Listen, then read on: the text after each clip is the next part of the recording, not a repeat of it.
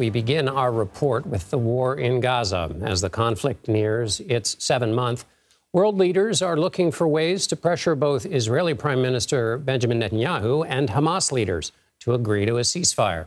Secretary of State Antony Blinken and the UK Foreign Minister flew to Saudi Arabia Monday to promote an Israeli truce deal and inject diplomacy to head off the ever-present fear of the conflict spreading wider.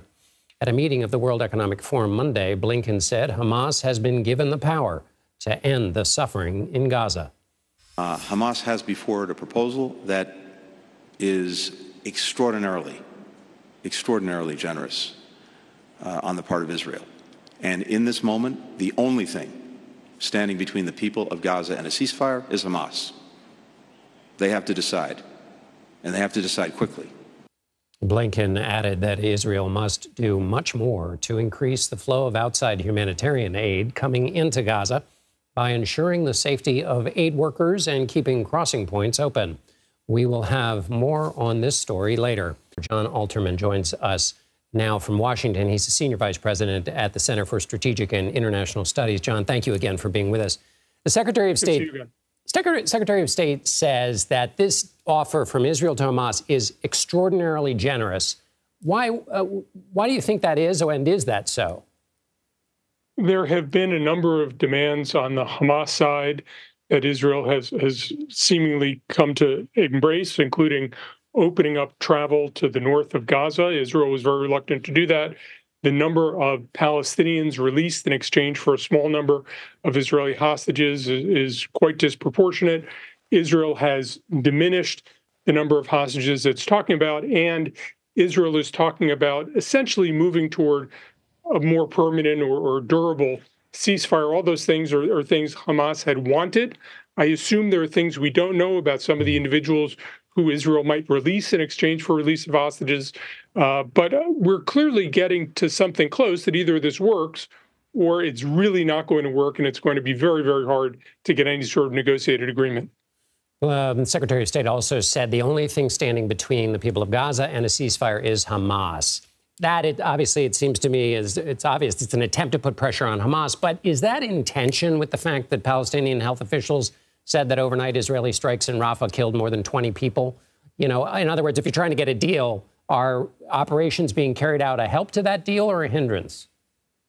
I don't think that the operations really, if this is something larger, I mean, you had, as far as we know, more than 30,000 Palestinians have been killed so far in this violence.